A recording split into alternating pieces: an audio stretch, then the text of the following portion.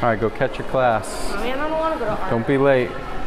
Art's fun. School resource officer Paul Sutera walks the halls of Gloucester Middle School with his canine partner Ace. The kids swarm him. Sutera is popular in his own right. In fact, he's been named the top school resource officer in the nation for creating programs to better connect with students. All right, Miles, this is your big debut of what you built here. He started a weekly gaming night during which kids play video games with officers and fellow students. It gets kids that might not play the sports or might not be interested in sports to come out of their shells with us. Elementary and middle schoolers fish over the summer in the Youth Anglers program. We get to use the police boat, which is awesome. And if we catch fish, we put them on a list and we have a cookout at the end of the summer, and the biggest fish gets prizes. Sutera runs an after-school program, and then there's Ace, his sidekick for the past 2 years. There's some kids that earn time with Ace, and it may be kids that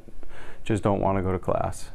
But if they know that they get to walk Ace on a Friday, they will go to class. Students say seeing this duo in the hallway helps. He'll cheer you up, get you stuff like the dog and stuff like that. Gets off the school topic and talks to you about like your life and stuff. And like, I don't know, just like the dog there and stuff. It calms you down. Shortly after classes wrap up, Officer Sutera will head out to Indianapolis, where he will formally receive the Officer of the Year award from the National Association of School Resource Officers. In Gloucester, Jennifer Egan, WCVB News Center.